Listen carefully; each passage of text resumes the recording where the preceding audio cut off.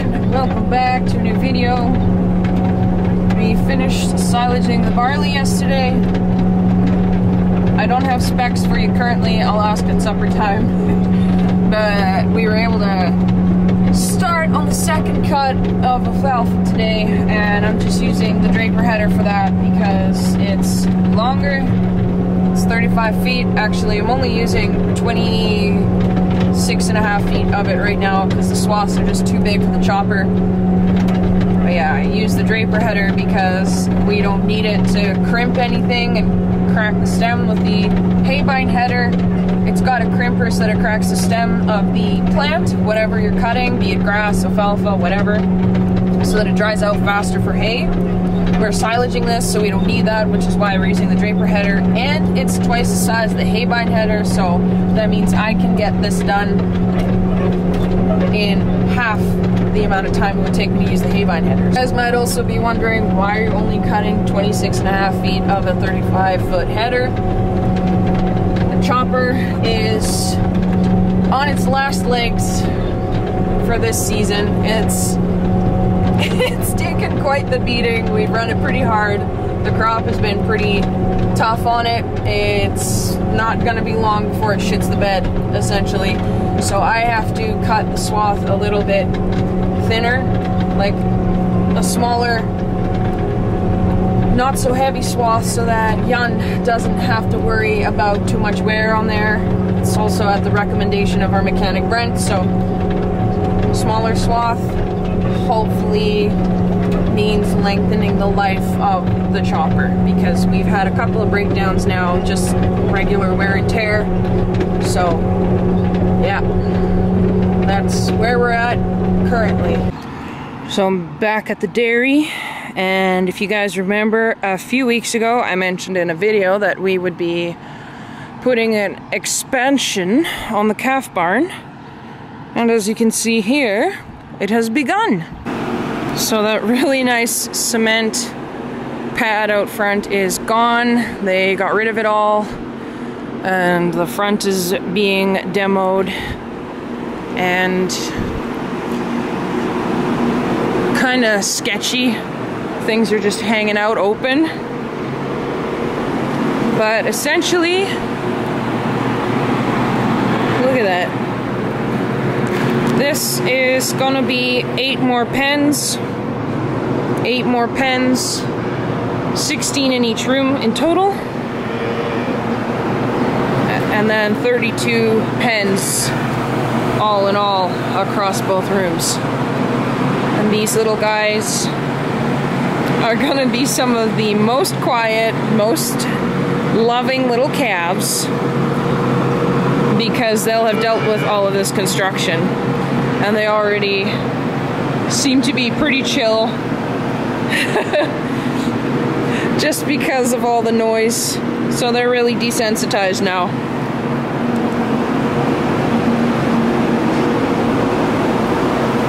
Hi! Hello!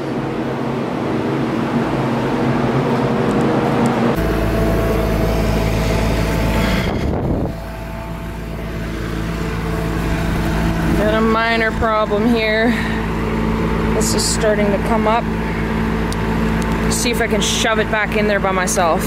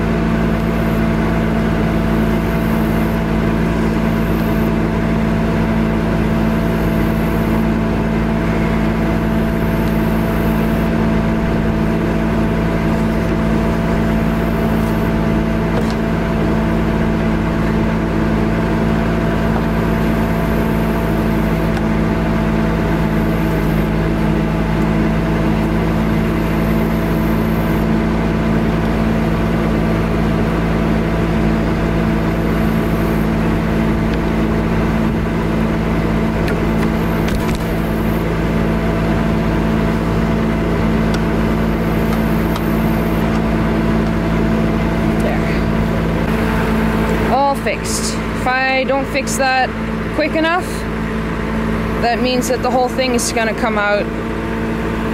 And that's a really big problem to try and put back in. It's a pain in the butt.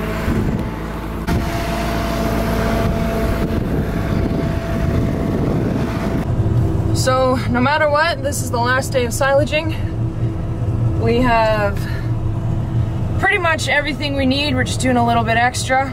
And then, yeah, gonna be done for 2024 silaging. That little canvas piece popping up out of the groove there is about the only problem I've had today, other than molehills. There's a lot of molehills in this alfalfa field. It's like 3 years old, I want to say, give or take. Probably give a year. But yeah, it's fairly old. The moles have had the run of it for the last little while, just because when you have alfalfa, you don't disturb the soil, so bumpy, bumpy, bumpy.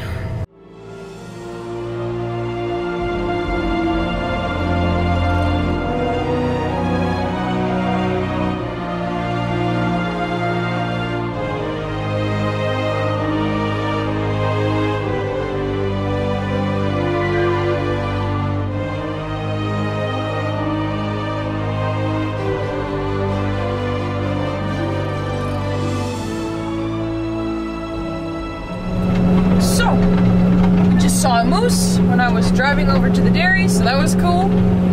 But now I am cutting alfalfa for hay this time, so we got the hay bind header on there. So this is gonna help it to dry out faster, hopefully. Kinda not too smart, I think, that we're cutting it right now, because there's supposed to be rain in the forecast for tomorrow night, but it keeps on getting pushed back, so we're gonna hope and pray that it just keeps getting pushed back until this hay is dry.